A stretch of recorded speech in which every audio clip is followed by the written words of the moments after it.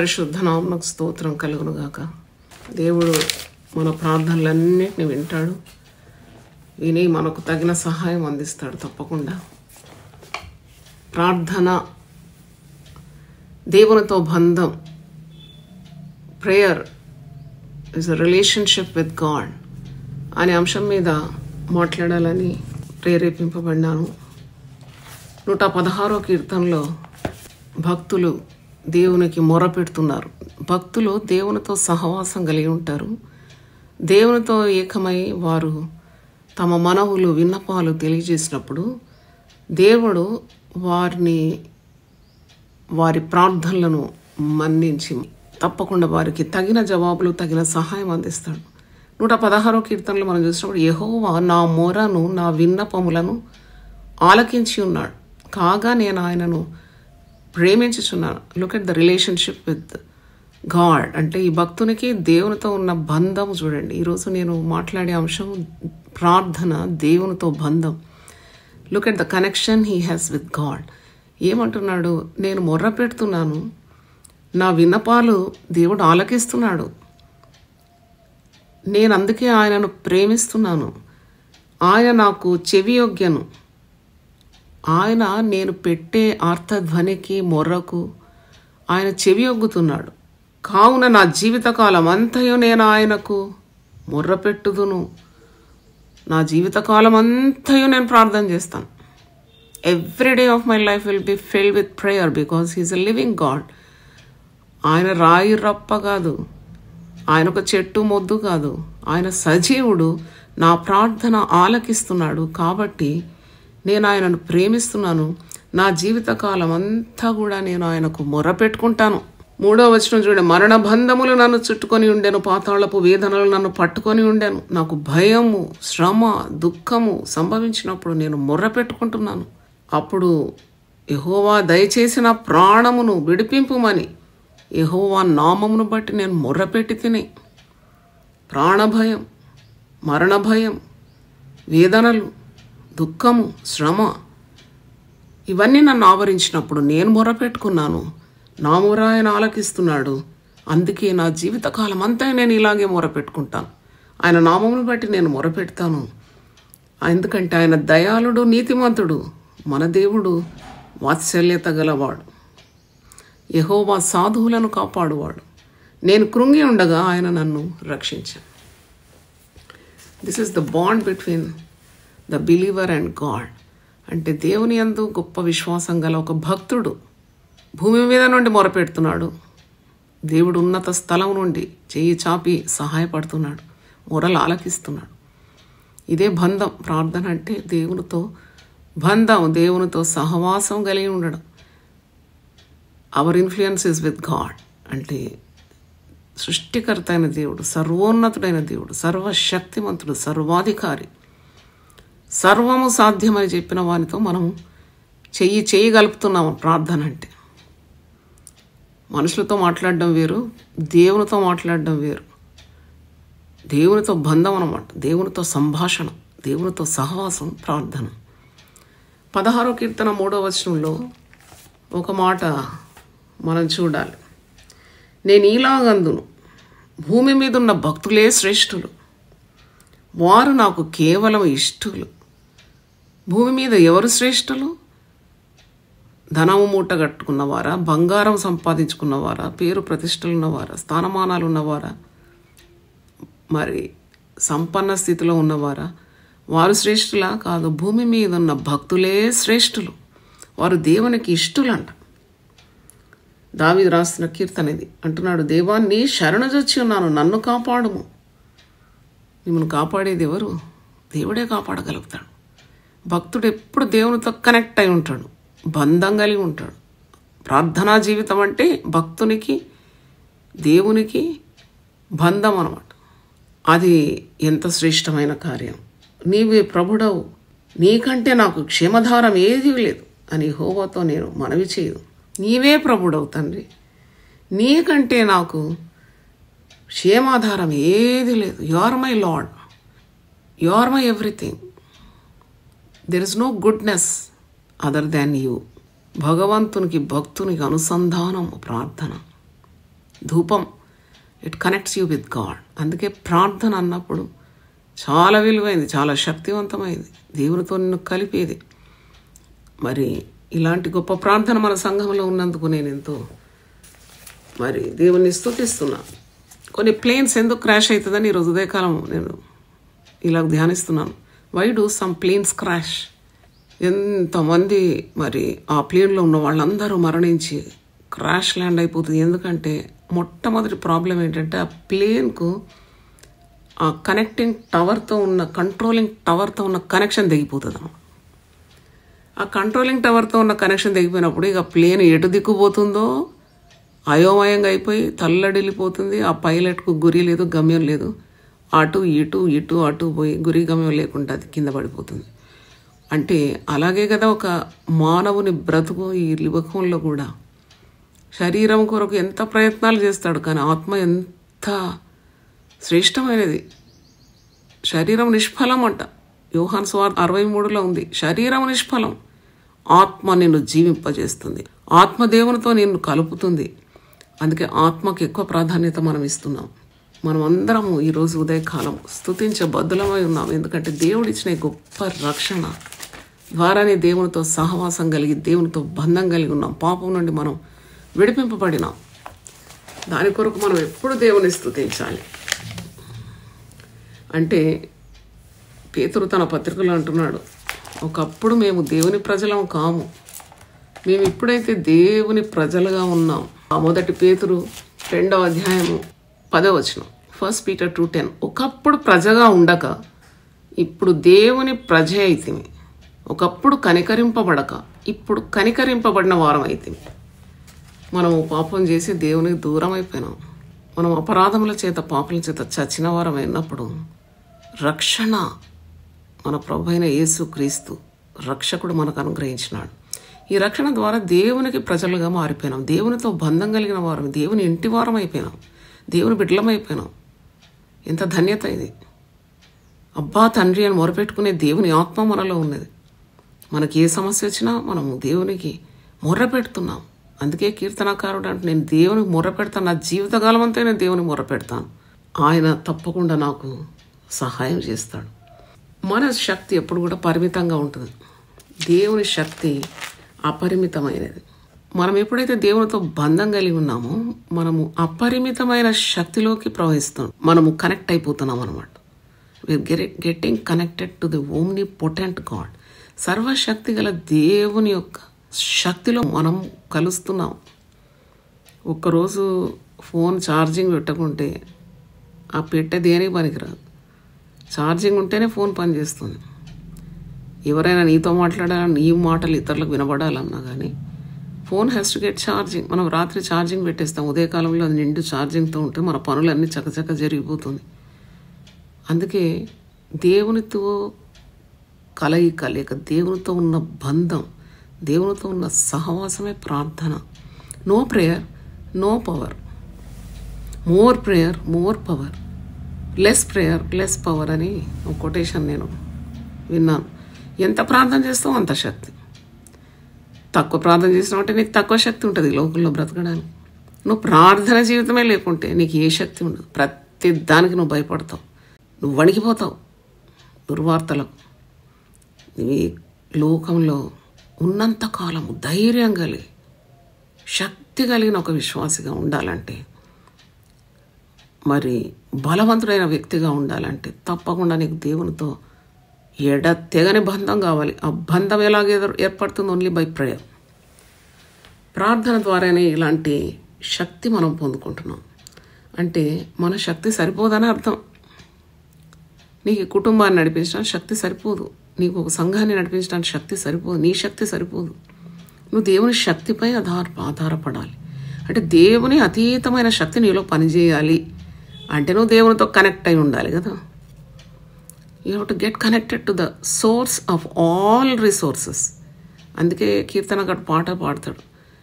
కీర్తనకారుడు ఏమంటాడు? మా ఊటలన్నీ నీలోనే ఉంది.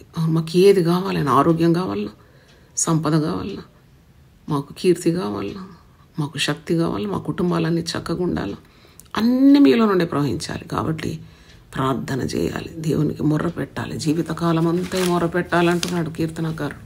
మనం ఎందుకు దేవునితో బంధం కలిగి ఉండాలి? ఎందుకంటే మనకు దేవుడు అవసరం. We need God. దేవుడు లేకుండా మనం ఉండలేం, క్షణమైనా ఉండలేం. Hour very breath is God. దేవుడు మన ఊపిరైపోయినాడు. ఎంత ధన్యకరం అనిపిస్తుంది. భూమి మీద ఉన్న భక్తులు ఎంత శ్రేష్ఠులు, భక్తిహీనులు ఎంత దురదృష్టులు. వారికి దేవుడు లేడు, నాథుడు లేడు, నాయకుడు లేడు, ఆధారశిల లేదు. మనకైతే బండ, కొండ, ఉన్నతమైన శైలం. మనకు దేవుడు ఉన్నాడు. దేవునికి స్తోత్రం. అందుకే యెహోవా తమకు దేవుడుగా గల జనులు ఈ భూమి మీద ధన్యులు అంటాడు భక్తుడు. దేవునికి స్తోత్రం కలుగునుగాక.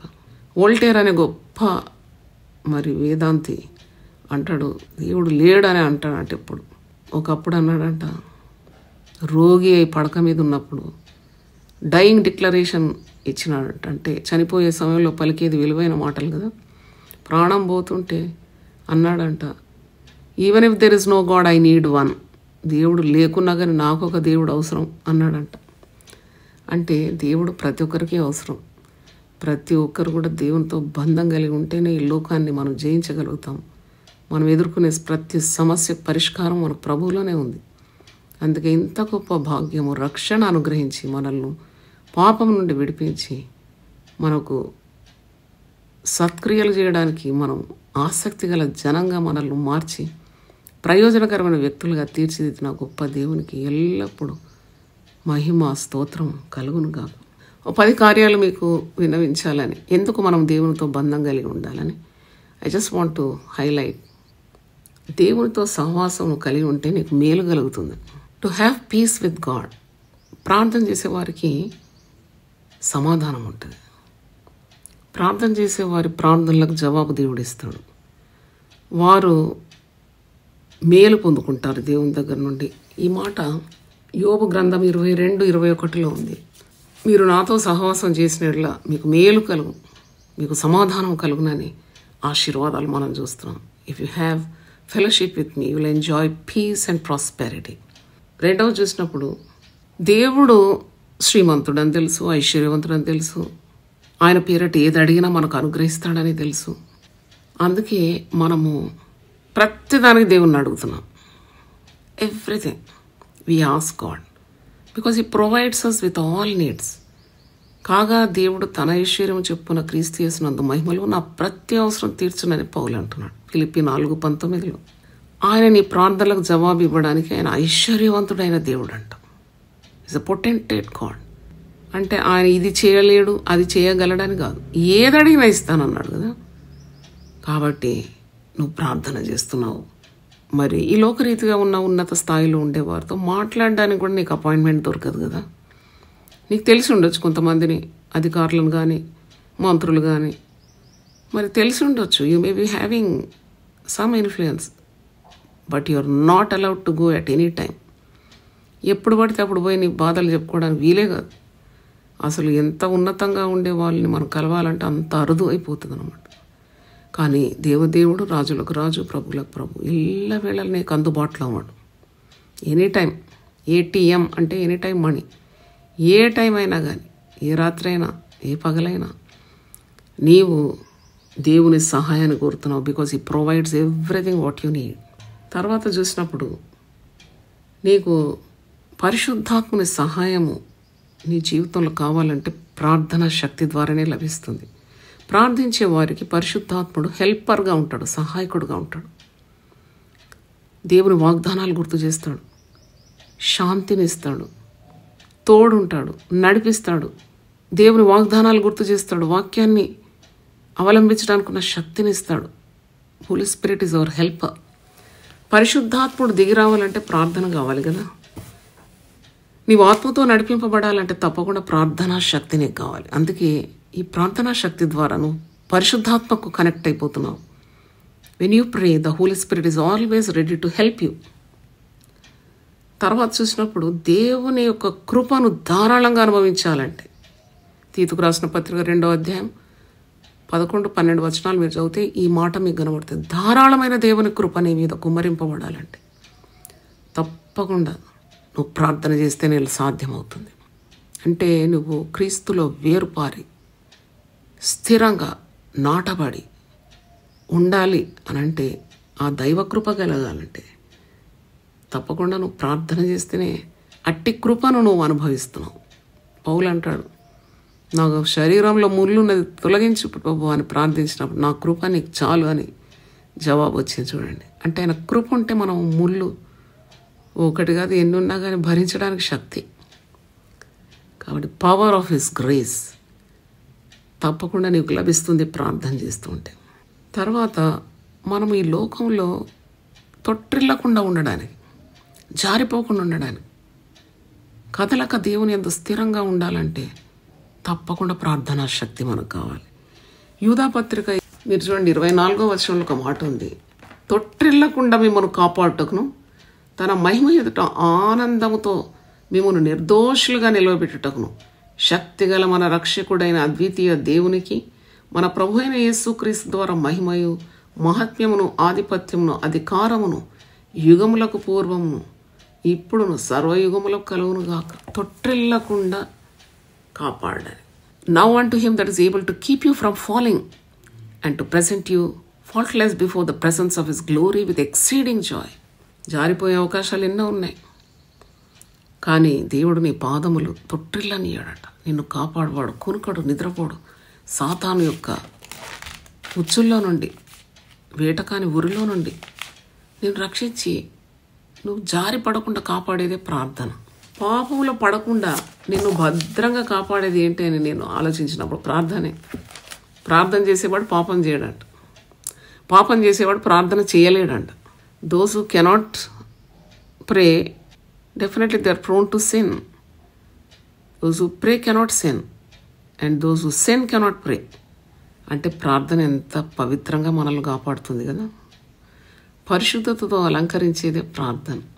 we need him at all times to be free from sin. పాపమునకు దూరం ఉండాలంటే ప్రార్థనలు సహవాసం కావాలి. ఇలాంటి ప్రార్థనలు నేను ఎప్పుడు కూడా కడిగి పవిత్రం చేస్తుంది, పరిశుద్ధపరుస్తుంది, ప్యూరిఫైస్ యూ ఫ్రమ్ sin. అందుకే ఇన్ని గంటల ప్రార్థన పెట్టినాం. ఇంకా దేవుడు నన్ను ఎలాగ నడిపిస్తాడు, ఎలాంటి నూతన తలంపులు ఇస్తాడో మీరు ప్రార్థన చేస్తున్నారు కాబట్టి తప్పకుండా మనల్ని చక్కని బాటలు నడిపిస్తాడు. మరొకటి చూసినప్పుడు దేవుని భద్రత కావాలంటే ఆయన రెక్కల క్రిందికి రావాలి. మనం ఈ లోకంలో ఎక్కడుందండి భద్రత? వార్తాపత్రిక చూడడానికి కూడా ఇప్పుడు మనకి నాకైతే ఇష్టంగా ఉండలేదు, ఎందుకంటే అన్ని దుర్వార్తలు.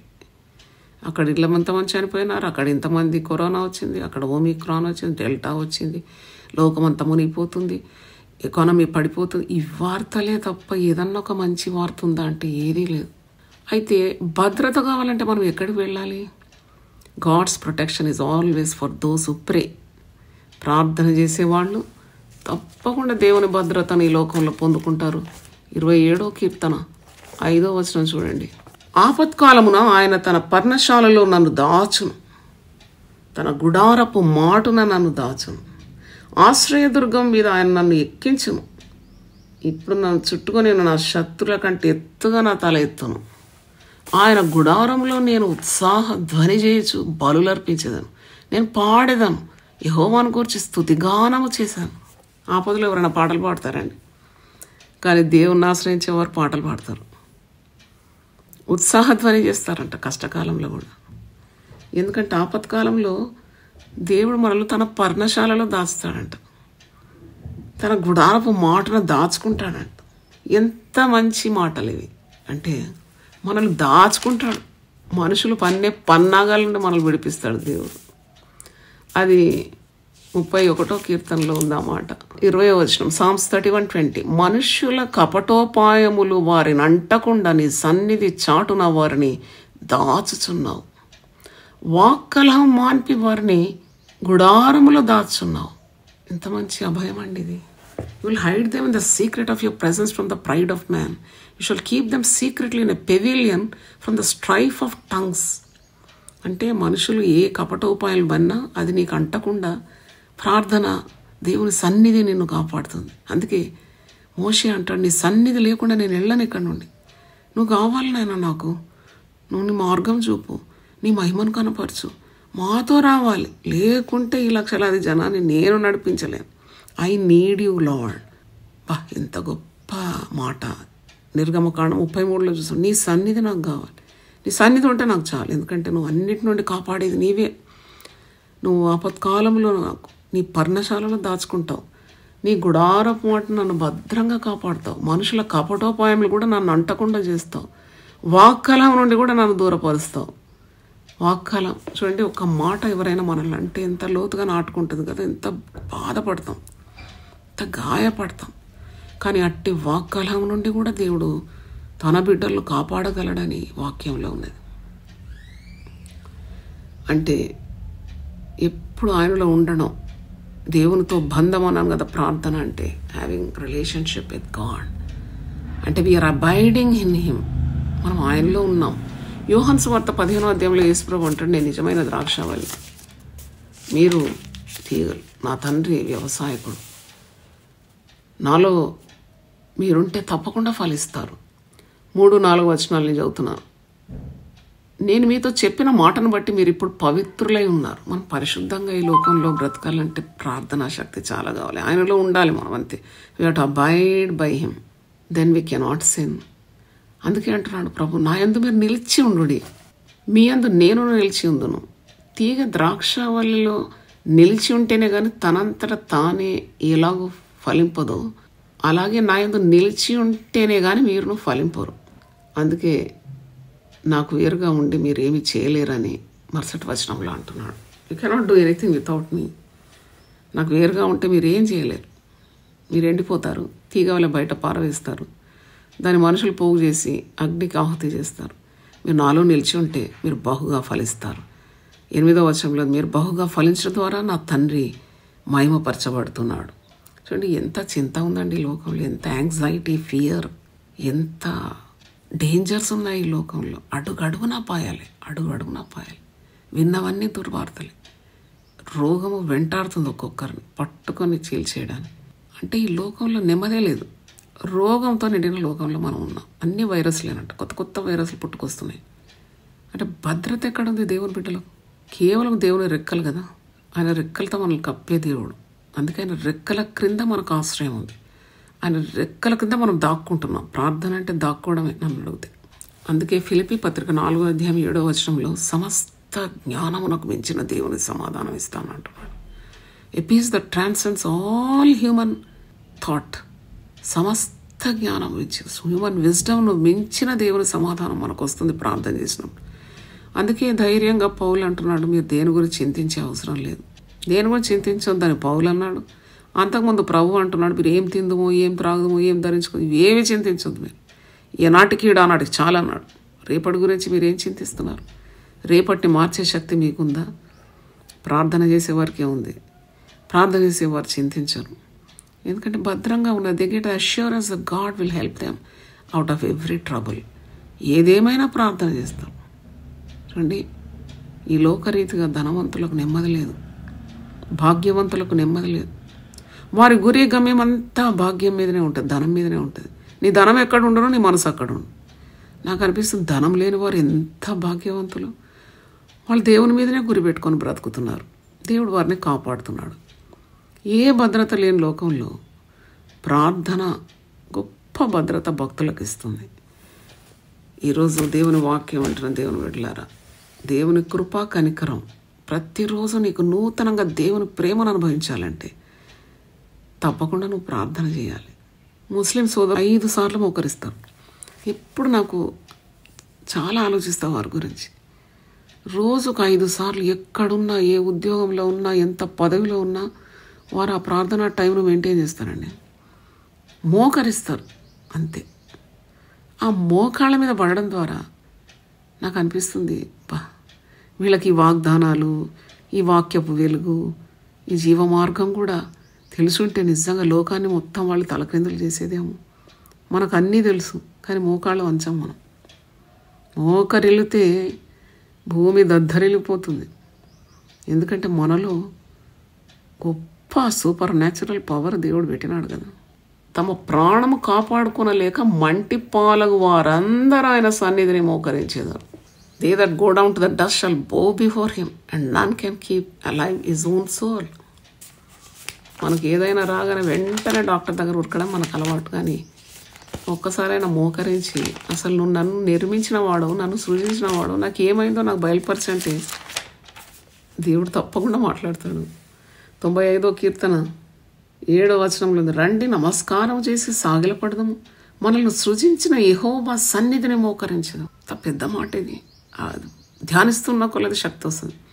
మనల్ని సృజించిన యెహోవా సన్నిధిలో మోకరించదాం అంటే whenever you are praying you are kneeling down in the presence of your maker. నిన్ను ఎవరైతే తల్లి గర్భంలో నిర్మించినారో, నీకు రూపాన్ని ఏర్పరిచి, నీకు ప్రాణమిచ్చి, ఆత్మనిచ్చి, రక్షణనిచ్చి అలంకరించిన ఆ గొప్ప దేవుని సన్నిధిలో నువ్వు మోకరిస్తున్నావు అని అర్థం. నువ్వు ఏ మానవుని ఎదుట వంగడం లేదు, ఆ దేవదేవుని ఎదుట వంగుతున్నావు. అందుకే నేను ఇప్పుడు I love to Neel down and pray. నాకు మోకరించి ప్రార్థన చేస్తేనే తృప్తి ఉంటుంది. అవును ప్రభా, నీ సన్నిధిలో మోకాళ్ళ ప్రార్థన చేయాలి వీలైనంత మట్టు. అందుకే ఎక్కువ తినకుండా ఒంటిని భద్రంగా కాపాడుకోవాలి. అతి బరువు అయితే మోకాళ్ళు వంగవు. ఆనాడు ఎలియాజరు తన ఒంటెలను కూడా మోకరింపజేసినాడు. జంతువులు కూడా మోకరిస్తాయా అంటే దేవుని యొద్ద నుండి జవాబు రావాలంటే అబ్రహాం దాసులైన ఎలియాజరు తాను మోకరించినాడు, తన ఒంటెలను కూడా మోకరింపజేసినాడు. కార్యం సఫలమైపోయింది కదా. తన యజమాని కుమారుడు ఇస్సాకుకు మంచి సంబంధం దొరికింది. రెబెక్కా వేలకు తల్లి అంట. మనం ఊరంతా తిరుగుతాం, చెప్పులు అరిగిపోయేదాకా పిల్లకు జత కావాలని తిరుగుతాం. వాళ్ళతో మాట్లాడతాం, వీళ్ళతో మాట్లాడతాం. మాకు చాలా గొప్పవాడు తెలుసండి, మా స్థాయికి తగిన పిల్లోడు కావాలి.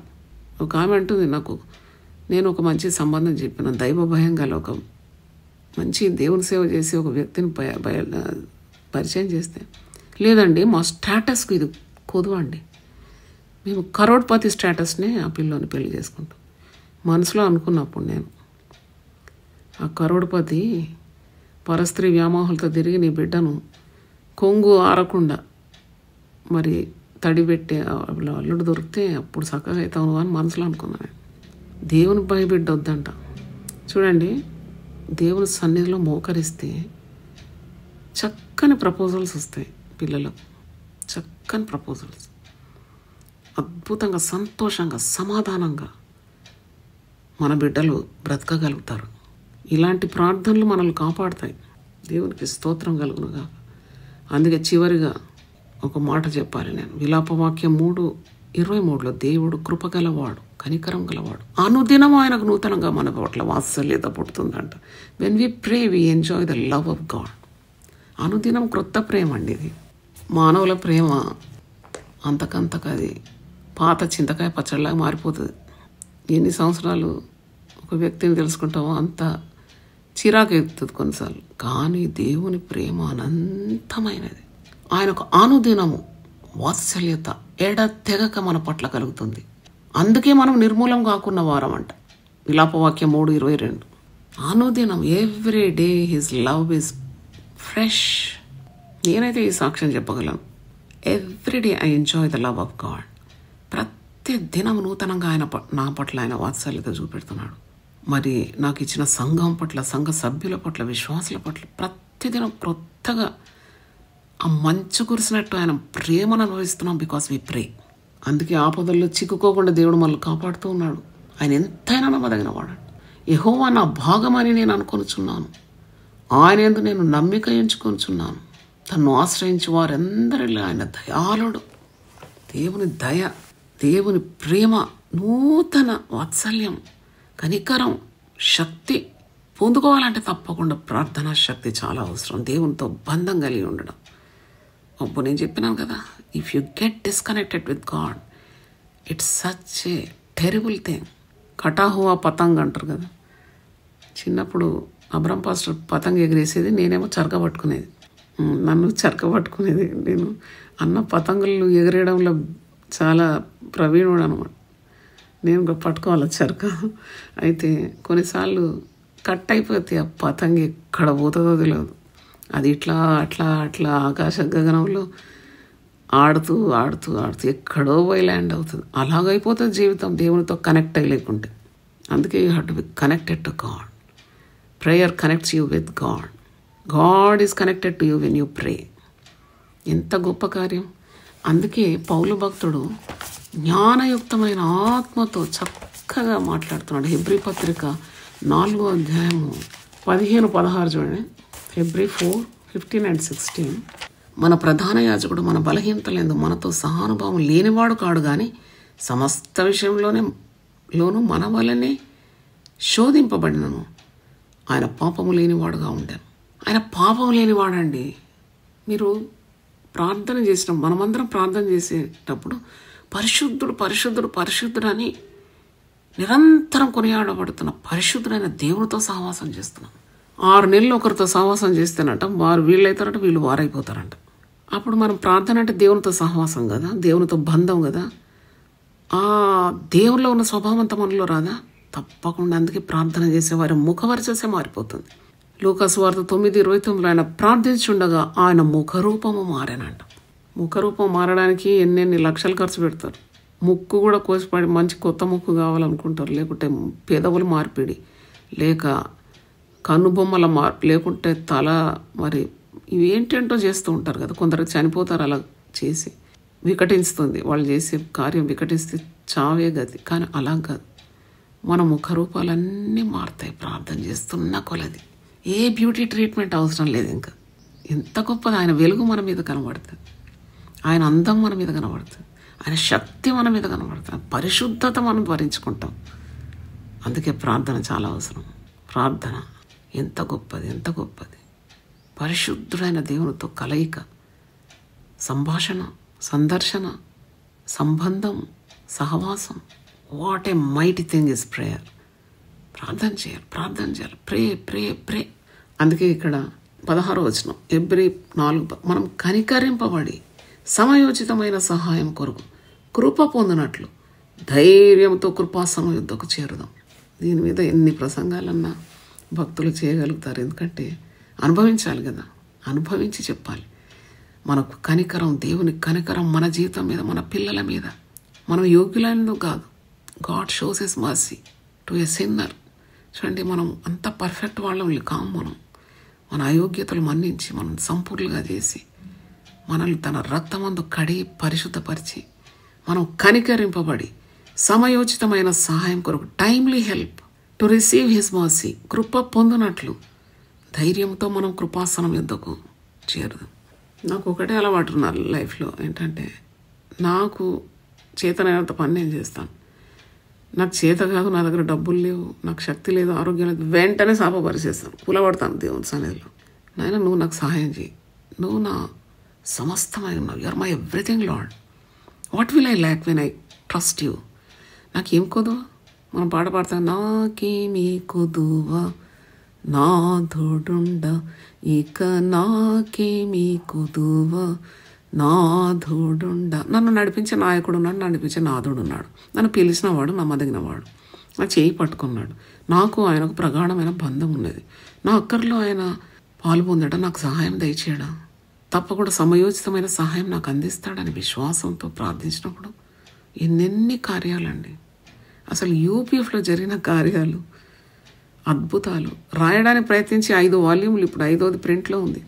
ఎన్నెన్ని అద్భుతాలు, ఎన్నెన్ని ఆశీర్వాదాలు దేవుడు అనుగ్రహించినాడు. 30 సంవత్సరాల సేవ, 42 సంవత్సరాల కుటుంబ జీవితం, 20 సంవత్సరాలు బ్యాంకులో పనిచేసినాను.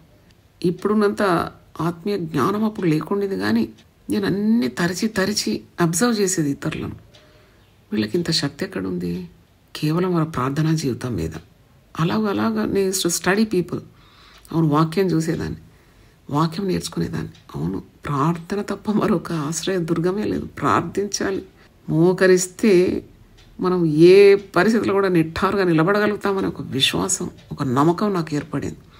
When you Neel down before his presence you can stand ఇర్రెక్ట్ in any storm. ఏ గాలి తుఫాన్ నీ మీద సోకినా నీకు భయం లేదు. కానీ నువ్వు మోకాళ్ళు వంచినావు దేవుని సన్నిధిలో. ప్రార్థన అనేది దేవునితో ఉన్న బంధం అని మర్చిపోకూడదు. దేవుడు మనల్ని అత్యధికంగా ఆశీర్వదించను గాక. ప్రార్థన చేసుకుందాం. ప్రభువా నీ పరిశుద్ధ నామమునకు స్తోత్రం. ఈరోజు ఉదయకాలం మా అందరితో సమృద్ధిగా మాట్లాడేందుకు వందనాలు చెల్లిస్తున్నాను. ప్రార్థన, దేవునితో ఉన్న బంధం ఎల్లప్పుడూ we have to stay connected to you lord. అవును తండ్రి, నీతో డిస్కనెక్ట్ అయితే మేము ఎంత దౌర్భాగ్యమవుతాం. దిక్కులేని అంతం మాకు ఉంటుంది. కాబట్టి నీతో ఎల్లప్పుడు కనెక్ట్ అయి ఉండడానికి, బంధం కలిగి ఉండడానికి.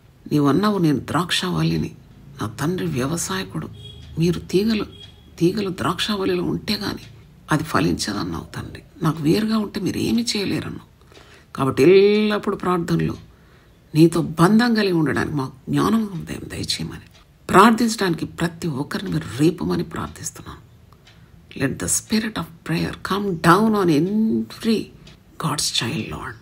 ప్రభువా నీకు స్తోత్రం. నీ బిడ్డల మీద నీ ఆత్మను దింపునైనా, పరిశుద్ధాత్మను కుమరించమని, సమృద్ధిగా కుమరించమని, ఇంకా యునైటెడ్ పీపుల్ ఫెలోషిప్లు ప్రార్థనలు ఇంకా ఎక్కువగా చేయమని, ఎడతెగని బంధం నీతో మాకు దయచేయమని యేసు పరిశుద్ధ నామములో అడిగి వేడుకుంటున్నాను తండ్రి. Amen, amen. దేవుడు మనల్ని దీవించును గాక. ఆమెన్.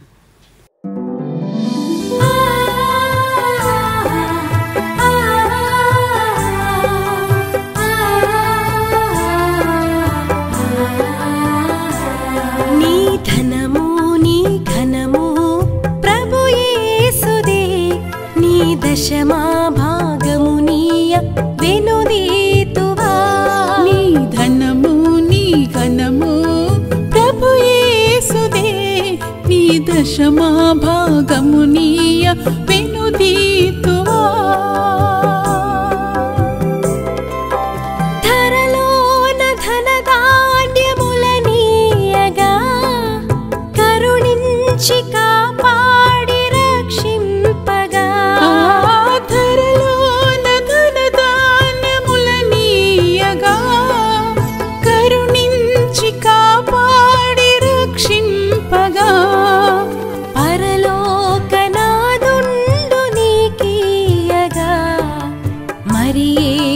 కొరకీయ వెనుదీతువా. పరలోకనాథుండు నీకీయగా మరి యేసు కొరకీయ వెనుదీతువా.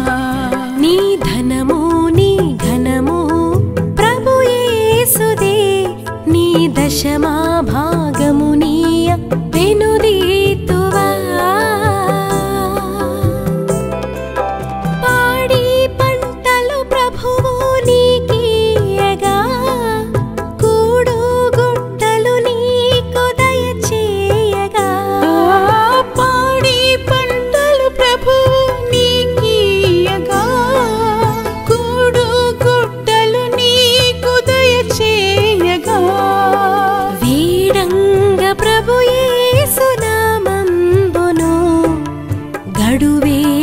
ప్రభుకీయను క్రైస్తవా. వేడంగ ప్రభు యేసు నామమును గడువేల ప్రభుకీయను క్రైస్తవా.